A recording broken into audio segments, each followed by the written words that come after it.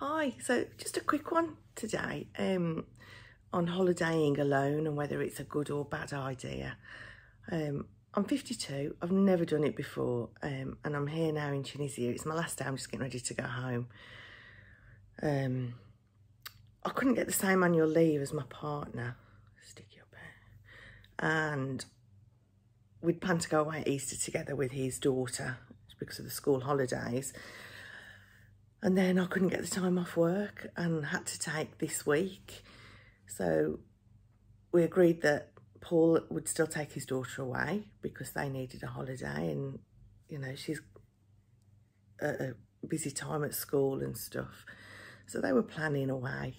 And I started to think about me not having a holiday and what could I do? And I thought, shall I go on my own? I've never done it before. It was quite scary, and yeah, it took a lot of thinking about. But in the end, I decided to just do it, and I did a bit of research on where to go and safety and stuff. And there's a government website. If you're travelling abroad, you might know it already, but if not, I'll pop a link for it in the description. It's really good. It tells you all sorts of safety advice and health advice on countries that you're thinking of going to. Excuse me. Anyway, okay, covering the camera. It's early, I'm sorry. I booked with TUI because I wanted some security of somebody knowing I should be there. Yeah, I've never really done packages, not for a long time. Paul and I tend to just book hotels and flights individually. Actually, I think this was absolutely the best idea to book a package because there's a few of you together on the transport that are staying at this hotel. Go to the welcome meeting. Definitely go to the welcome meeting with your TUI rep because you'll see those same few people. Not everybody will go to that, but some of them will. And that's a good opportunity to start talking to people if you want. I mean, you might just want a week on your own, which is fine, do that. But if you just want to connect with somebody, then come in with a tour operator, go to your welcome meeting. I've met some really lovely people, and of course, you don't want to encroach on their holiday. So I've done a lot of things on my own still.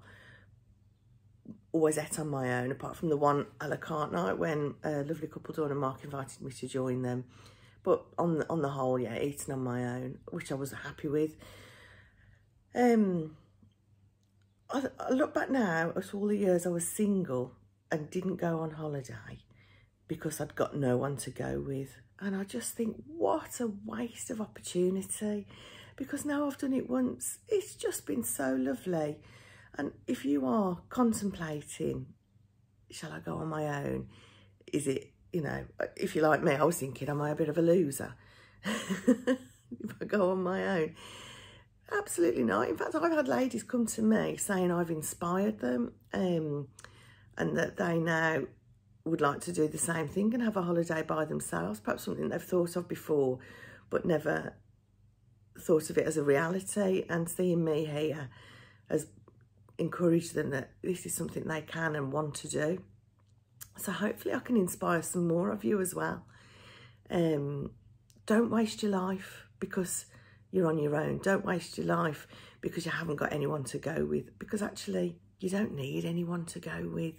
You just need the dollars in the bank to book it, and a bit of gumption to get yourself there. I mean, I'm not going to lie, the night before when I went to bed, I was a little bit scared, and I could easily have dropped out at that point. But just do it. I've had a lovely week. I'm looking forward to getting home and seeing Paul, of course I am. But yeah, get yourself on holiday, girls.